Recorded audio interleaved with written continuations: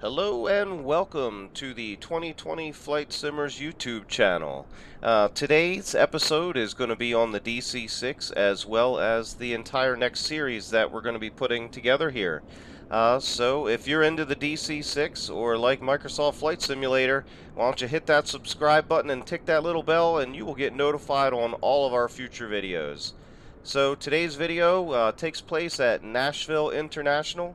We have links down in the description for the scenery that we're using, and the plane, of course, is going to be the PMDG DC-6. So the first in the series today is going to be all about the EFB, so we're going to hop on board, learn about the EFB, what it does, and how it can help your life out. So let's do that right now. Okay, so as you can see, we have an external shot of our DC-6 and we're running the American Airlines livery. So we have everything open right now, and as you can see, back in the day of the DC-6, you would need to have many engine stands, oil pans, and all kinds of stuff going on so that they could service this beautiful beast out there with these radial engines. So let's hop inside right now and learn what the EFB is, what it does, and how it can help our lives. Now, one of the first things that I'm going to tell you is we're not going to be using Track IR today. It makes it a little bit easier to navigate around with all these millions of dials, knobs, switches, and buttons and levers. So we're just going to be using the mouse, and I highly recommend that you map all of your keys to your HOTAS, your keyboard, or your mouse, something so that you can switch between camera views quickly, because that's what it's going to take. So first off, let's go over here and hop over to the EFB, and the first thing that comes up is your ramp manager. This is where you can turn on and off all of your external items like the oil pans and the wheel chocks and tow bars and things like that. So we'll go ahead and turn some of these off right now and show you just exactly what it looks like outside now. So as you can see, everything has been removed, even the beautiful wheel chocks down below here. All of our engine stands. The only thing we have left open right now are the doors and stairs. So we can go ahead and bring those stairs in.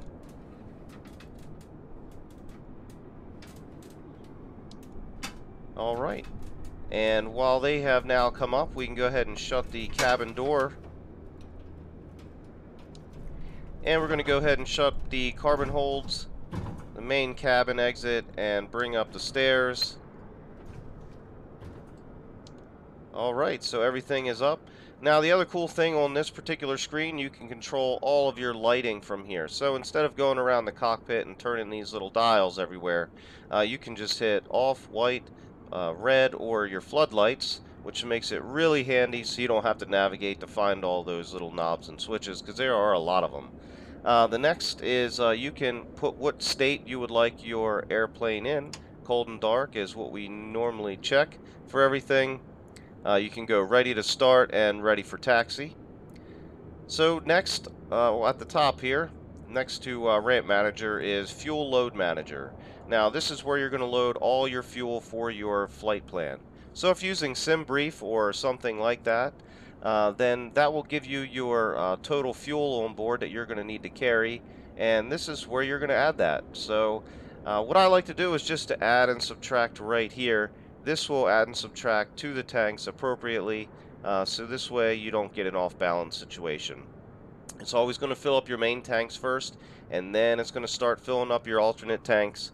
You would put your baggage, total baggage poundage down here, and your total number of passengers right here.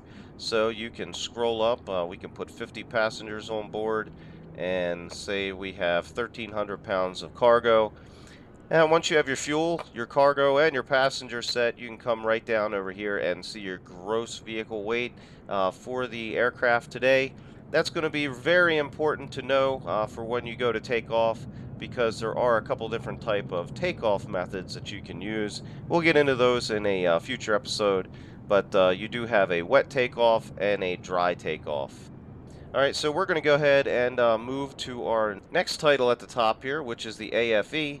And this is going to be the artificial flight engineer. I always want to keep saying it's automatic, but it's the artificial flight engineer. And this guy will get you going and help you while you're on your flight, landing, cruise, descent. Um, so we are not going to use any of this stuff throughout our entire series. So if you want to know how to fly this DC-6 and not use an artificial flight engineer and you want to do everything yourself, we have a POH on hand and we're going to be following that, not the artificial flight engineer. So next on board is the maintenance manager, and this is a excellent thing, especially when you're using real life scenarios and you have all the realism turned on. So this is where it will show your engine life. You can repair your engines. It will show total run hours, your propeller run hours, and I suggest for your first flight, make sure that you turn all these and you repair everything so everything starts on 0.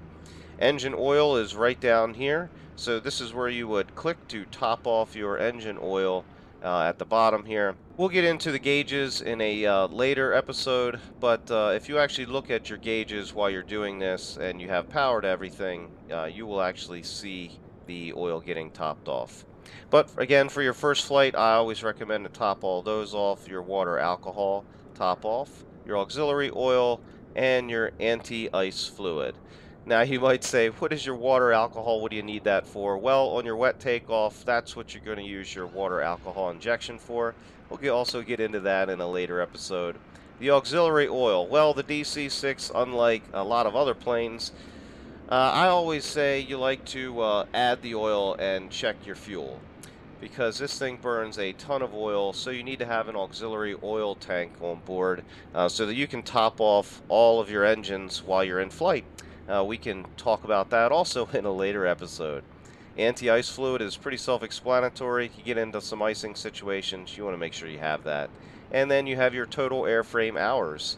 I think that just about covers the maintenance manager. Let's go to the engine stress visualizer.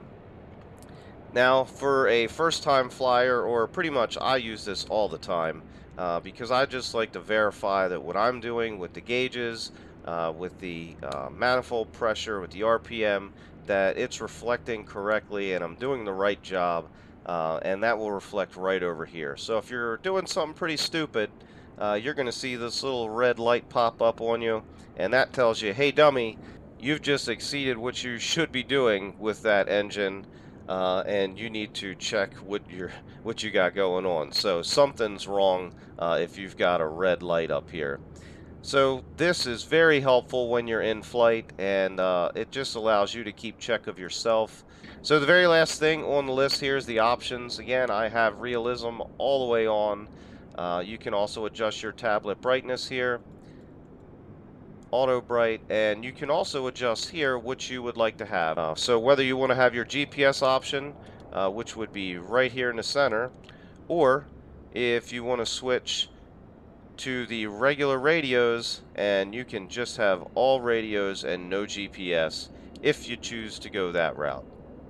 I always like to fly with the GPS, but again, we could do this all manual and just go with radios. It doesn't really matter at this point. So I think that just about takes care of the EFB. If anybody has any questions, go ahead and pop them down in the comments below. I want to thank everybody for joining us for this little tutorial about the EFB and the PMDG, the PMDG DC-6. So again, we'll see you on the next episode. We'll be going through the pre-flight checklist, before starting checklist, and engine start. So hope to see you on the next one. Thanks for joining us here today at 2020 Flight Simmers. Keep the blue side up. We will see you on the next one.